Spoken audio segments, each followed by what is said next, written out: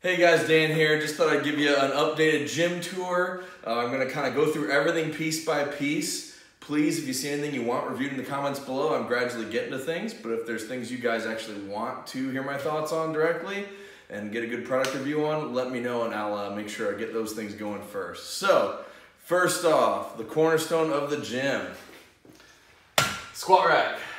So I have two of these. So this is the 90-inch or 91-inch Titan space-saving rack. So these are about 300 bucks. As you can see, it's super simple. Just goes straight into the wall. Had no issues ever with any sort of weight capacity things. We've benched in the 4s on here without a problem. We squatted in the 5s plus over here. And then we have the smaller version over there, the short one. It's like 80 inches.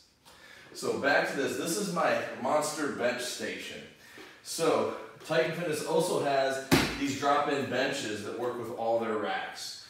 They're 100 to 180 bucks depending on what sale's going on. They drop in, they have pins that get them stuck in there, and then you are measured exactly to where you want to be for your bench pressing, which is awesome.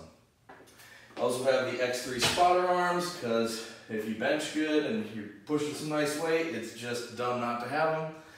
And then I did previously have a video on the old version, Rogue monolift arms. I had some not great things to say about them, but I love the idea of the monolift arms for benching from a safety standpoint. I just don't like lifting off heavy bench presses, and this lets me get away with that. And the new ones from Rogue are much improved. There will be a video on them at some point as we go through the channel here. These handles back here are dip horns. So as opposed to what you typically have with dip horns is you have a J-cup style here and then two coming out. These ones actually hook in like normal J-cups, and then you have the handles in the center of your rack. So if you want a specific dip station, it's great, but if you're trying to do dips and something else with your rack and you only have one rack, not as great. Alright, continuing on, we have the barbell holders from Titan. I think they're like 50 bucks. A million places make these. They're cheap. They mount easy. No worries. Barbells. We have the Texas Power Bars.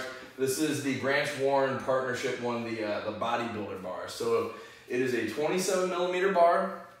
It's Cerakoted. It is the same diameter of a deadlift bar, but if you're crunched on space, you can't have a long, wide deadlift bar.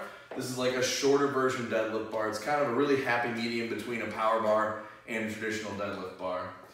Next to it, I got another specialty bar here. This is the Texas Power Bench Press Bar. So if you compete in some federations, they'll actually have a bench press bar. It's a 30 millimeter, so a little thicker than a power bar.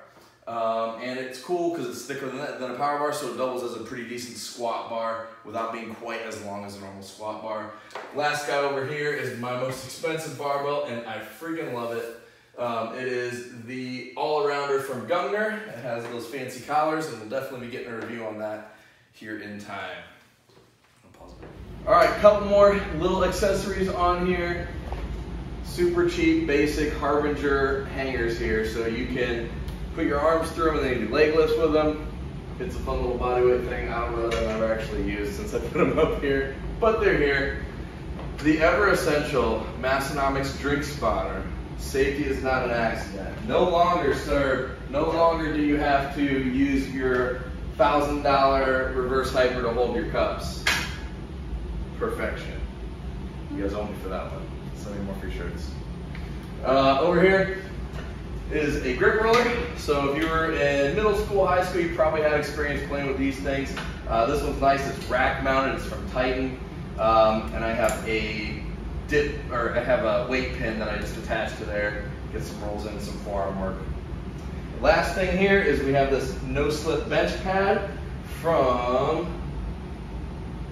One Strong Herd. There's a couple companies that make them. It just prevents your back from slipping. Lots of other ways to work around that are free, but I like that it's just a cool thing I can leave on there all the time and not have an issue with. Moving to my Titan mass storage. I can't remember if I already did a review on this one or not. Good things about it and bad things about it. It's affordable.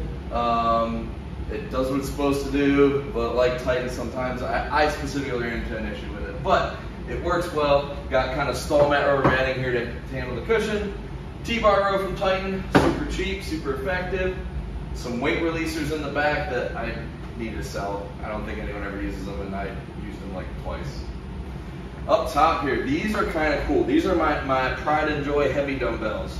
So the plates are from a company called Weighted Out, and their 10-pound plates are only a ½ inch thick.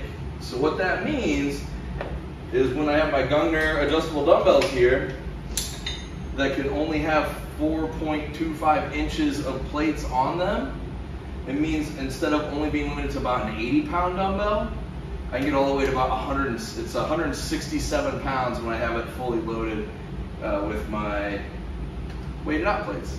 And then again, those are the Gungner dumbbellers, which are nice. On the bottom shelf here, Intex, a company that does a lot of commercial gym stuff, actually won kind of a double competition, and it gave me gift cards to them, so I had some custom plates made. These are 100-pound solid urethane with a customized logo plates. And underneath here, we have all the clubs and maces. I have 2 brands. On it is the most common brand out there. They're cheap, they're affordable, they're good, they're powder coated. At the time, they didn't have any 45-pounders, so I got a 45, an 85, and a 100 from a company called Great Lakes Gear Up. He makes really good stuff. Definitely pricier though, but if you want heavier than 45, he's like the only place that makes them. So that's what we do there. We got the Ever Bougie Elenco Oppen collars. I love them, definitely not necessary, but very cool. Have a Steel Mace 20-pounder from Great Lakes Gear Up as well. I like his because they have the flange on the bottom. You can't even get in there, see, you can't. They have a flange on the bottom so you don't slip off if you're swinging crazy, which I'm not good enough to swing crazy yet. I did a review here, just posted, with the competition Bells of Steel plates, calibrated plates. Those are cool. Then we got, of course, our safety arms here. Titan J-Cup rollers, which are probably the best priced roller J-Cup you can find. And then I got the Tribe Fitness weighted vest. I like it a little better than the 511, and I like it a lot better than the Kensui I used to have for what I'm using it for. I do have a video review of the Kensui vest. Down on the bottom here we got kettlebells. I actually have pairs of each of these, but half of them are at the gym, so I got singles of everything here. 26 all the way to 150. Storage rack, if you're looking for a storage rack, this is the direction I'd go over Titan. It's from Vulcan Strength. They are the most comparable thing to the Rogue mass storage I've found, but just at a better price point. Still waiting on a shelf for them. They had some stocking issues. But then we got our Bells of Steel dumbbells, basic rubber hex, all the way from 5 to 80s. Some random attachments and belts and the ever popular leaf blower. Down here is the adjustable Titan bench. It goes flat, it can be incline, it can even go all the way to decline. This is also probably your biggest bang for buck adjustable bench that's out there when you're trying to balance quality and affordability. Right here was a super fine, I might do a video on just because it was cool, but it's just a hammer strength, what you find at a commercial gym. Replace the padding, replace some of the stuff here, built-in plate holders, so that's always nice. Coming over here is my most recent purchase in current Pride and Joy that apparently I can't open. Sometimes this side's easier. You know that garage slope? Garage slope will get you. So it is a functional trainer, but what's really cool about it is that it folds away. So it goes from taking a 3 foot by 3 foot space to about 5 by 5. Stacks go up to 150. This is the F7. You can't buy these anymore. The F9 is what they have now, but they're basically the same machine with just a slightly different look, slight componentry differences. That's where I store a lot of my things. To do cable machine work on, they have 150 all the way to, I think, 250 pound stacks you can order with.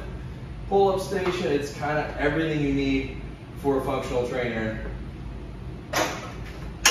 made it higher, which is cool. Deadlift jack, also a necessity for anyone that feels like actually doing some serious work. Right here we got the Belza Steel plate stand, which is cool, complete with drink stand, which is also an absolute necessity to always keep fully stocked with energy drinks. Almost got done with those Powerades, almost there. As you can see, you can hold your comp plates or whatever plates you got. Keep my change plates here for my bumpers. Speaking of bumpers, full set of Rep Fitness competition bumpers, and then some Belza Steel Mighty Grip plates that we did a review on.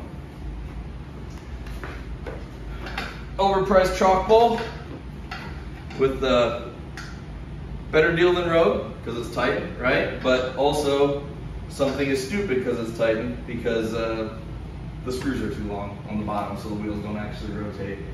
But looks nice, nice place to have chalk. Drop pads, which is probably one of the best products Titan makes, quality and price point. The red drop pads, choice. Another great Titan product, the Safety Squat bar. Great price. I ended up getting a good deal on this one. Always check their scratch and dent, because their scratch and dent stuff's usually just as good as their fresh stuff, but your better price point. Little Easy Curl bar, which I'm not even gonna show you because the Easy Curl bar, it's 5 pounds. It's some cheap thing that I got somewhere. Axle bar from Titan. If you're buying an axle and you don't want one with like special knurling or something, it's dumb to pay any more than possible. It is just steel tubing. So Titan's usually where I would go for that. And then the log, this is a great piece of equipment. This is the Rogue 12-inch log. I love log pressing. It's my favorite lift in strongman, and I finally upgraded to a nice log. What we got here, a little box for box squatting. That's the 12, 14, and 16 incher. And then this is a great piece of equipment. I originally had the plate loaded one, and then we upgraded to the weight stacked version. Again, this was a scratch and dent from Titan, so it was about 300 bucks cheaper than it already normally was. Like any cable machine, it's kind of a pain in the butt to put together, but once it's together, this thing is awesome. It's bomb-proof. Really happy with that purchase. And that's it. So if you guys are looking and you saw anything in here you want me to go a little more in depth in, I probably will at some point, but I'll kick you to the front of the line if you comment below. Let me know what you want to look at. Or if there's anything I didn't cover that you saw, I'm sure there's a couple things I missed, then hey, shout it out and we'll get a review out there for it. Talk soon.